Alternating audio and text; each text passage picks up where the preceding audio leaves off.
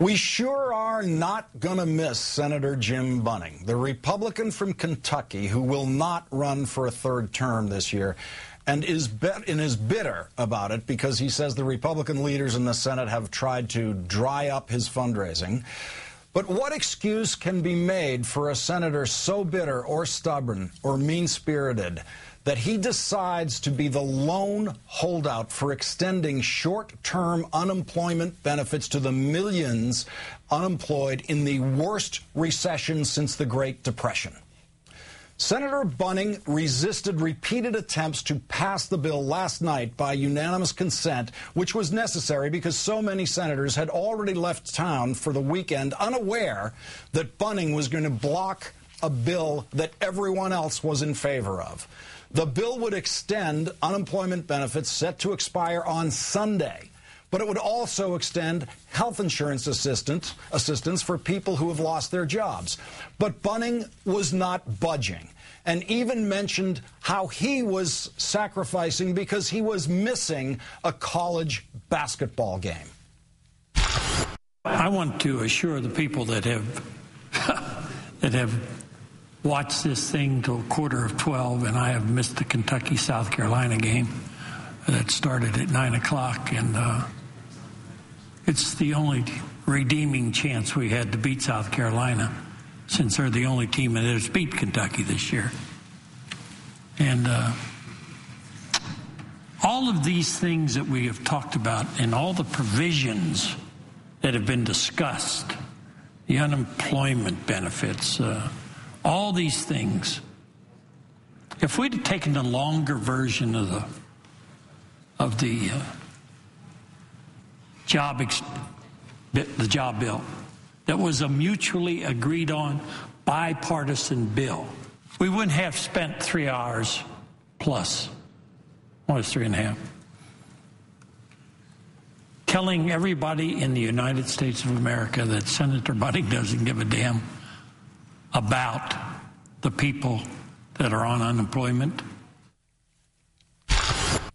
At one point, when Senator Bunning was sitting in the back row of the chamber, he was asked by 2 Democratic senators to drop his objection to the bill.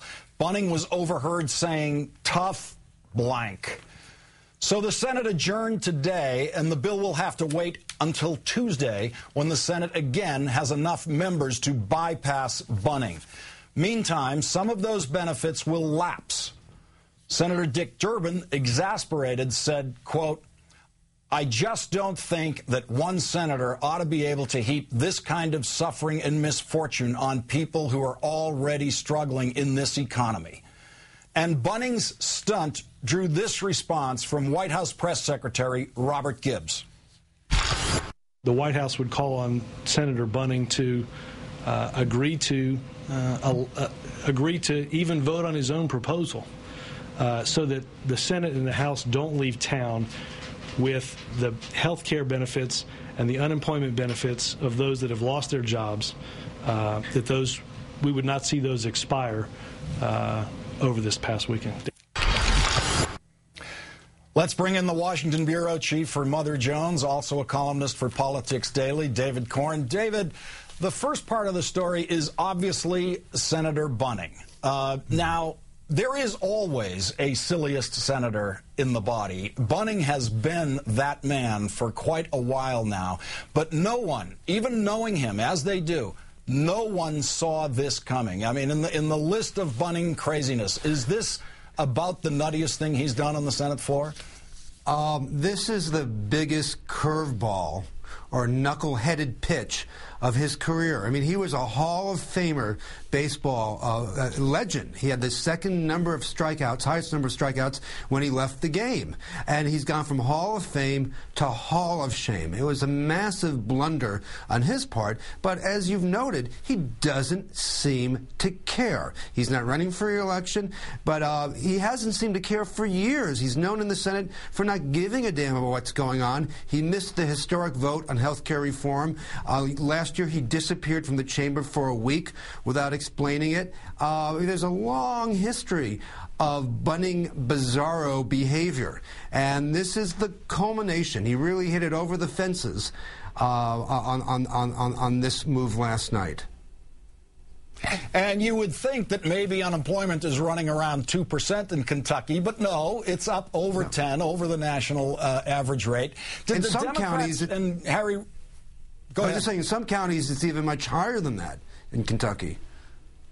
Mm-hmm. And did the Democrats and Harry Reid maybe miss a chance here to stay on the floor with him and highlight Republican intransigence through this one senator blocking something that 99 senators want? Well, I spoke to some Democrats about that. They took several runs at trying to persuade him to be reasonable, and he kept saying no, no, no. They could have tried to invoke cloture and stay, keep in the session, but they're coming back, they say, on Monday, not just even on Tuesday, to work on a long-term plan to extend benefits for a year, not just for a month, and that this will sort of incorporate what they did. It seems to me that Bunning did a pretty good job of drawing attention to himself. I'm not sure how much more there was to gain by the Democrats keeping the Senate in session to make Bunning look even more foolish than he did. Now, even though Republicans know he is their greatest embarrassment in the Senate, and they begged him not to run for re-election, the party leadership, still, we had Republicans go out there and say positive things about him. You had Senator Corker saying that the holdout, the one-man holdout, he said about that, that's something we honor in this body. Well, it's something that they have to live with in the body, but most of them do not honor it when 99 want to pass something and one doesn't. I mean, if they if they stayed out there with Bunning, wouldn't we get more of these kind of lame statements from Republicans? Well, I think what happened, you heard a tremendous deafening silence.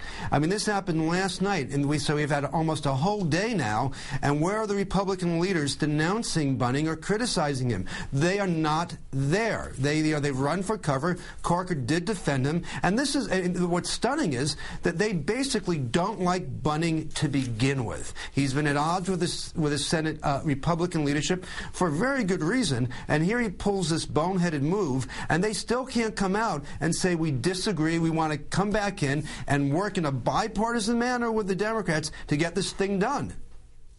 So I think, David Corn of Mother Jones. We're going to wrap it there, David. David Corn of Mother Jones, thank you very much for coming in tonight. Sure thing, Lawrence.